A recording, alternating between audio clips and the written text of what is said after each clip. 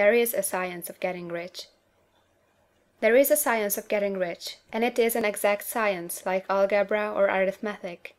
There are certain laws which govern the process of acquiring riches.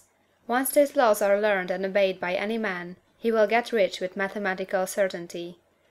The ownership of money and property comes as a result of doing things in a certain way. Those who do things in this certain way, whether on purpose or accidentally, get rich, while those who do not do things in this certain way, no matter how hard they work, or how able they are, remain poor. It is a natural law that like causes always produce like effects, and therefore any man or woman who learns to do things in this certain way will infallibly get rich. That the above statement is true is shown by the following facts. Getting rich is not a matter of environment, for, if it were, all the people in certain neighborhoods would become wealthy, the people of one city would be all rich, while those of other towns would all be poor; or the inhabitants of one state would roll in wealth, while those of an adjoining state would be in poverty. But everywhere we see rich and poor living side by side, in the same environment, and often engaged in the same vocations. When two men are in the same locality, and in the same business, and one gets rich while the other remains poor, it shows that getting rich is not primarily a matter of environment.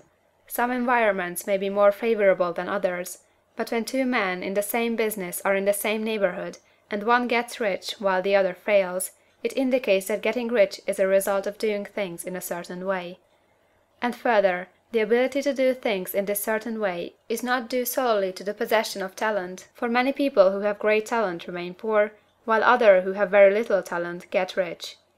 Studying the people who have got rich, we find that they are an average lot in all respects, having no greater talents or abilities than other men. It is evident that they do not get rich because they possess talents or abilities that other men have not, but because they happen to do things in a certain way.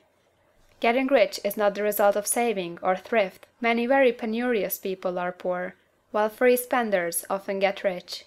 Nor is getting rich due to doing things which others fail to do, for two men in the same business often do almost exactly the same things, and one gets rich while the other remains poor or becomes bankrupt.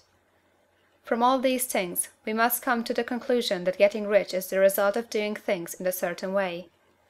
If getting rich is the result of doing things in a certain way, and if like causes always produce like effects, then any man or woman who can do things in that way can become rich, and the whole matter is brought within the domain of exact science. The question arises here, whether this certain way may not be so difficult that only a few may follow it. This cannot be true, as we have seen, so far as natural ability is concerned. Talented people get rich, and blockheads get rich. Intellectually brilliant people get rich, and very stupid people get rich.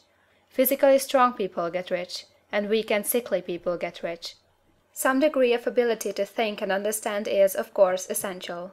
But in so far natural ability is concerned, any man or woman who has sense enough to read and understand these words can certainly get rich. Also, we have seen that it is not a matter of environment. Location counts for something. One would not go to the heart of the Sahara and expect to do successful business. Getting rich involves the necessity of dealing with men, and of being where there are people to deal with. And if these people are inclined to deal in the way you want to deal, so much the better. But that is about as far as environment goes. If anybody else in your town can get rich, so can you. And if anybody else in your state can get rich, so can you. Again, it is not a matter of choosing some particular business or profession. People get rich in every business and in every profession, while their next-door neighbors on the same vocation remain in poverty. It is true that you will do best in a business which you like, and which is congenial to you. And if you have certain talents which are well developed, you will do best in a business which calls for the exercise of those talents. Also, you will do best in a business which is suited to your locality. An ice cream parlor would do better in a warm climate than in Greenland, and a salmon fishery would succeed better in the Northwest than in Florida, where there are no salmon. But, aside from these general limitations, getting rich is not dependent upon your engaging in some particular business, but upon your learning to do things in a certain way. If you are now in business and everybody else in your locality is getting rich in the same business while you are not getting rich, it is because you are not doing things in the same way that the other person is doing them. No one is prevented from getting rich by lack of capital. True, as you get capital the increase becomes more easy and rapid, but one who has capital is already rich, and does not need to consider how to become so. No matter how poor you may be, if you begin to do things in a certain way, you will begin to get rich, and you will begin to have capital. The getting of capital is a part of the process of getting rich, and it is a part of the result which invariably follows the doing of things in a certain way. You may be the poorest man on the continent, and be deeply in debt. You may have neither friends, influence, nor resources, but if you begin to do things in this way, you must infallibly begin to get rich, for like causes must produce like effects. If you have no capital, you can get capital. If you are in the wrong business, you can get into the right business. If you are in the wrong location, you can go to the right location, and you can do so by beginning in your present business and in your present location to do things in the certain way which causes success.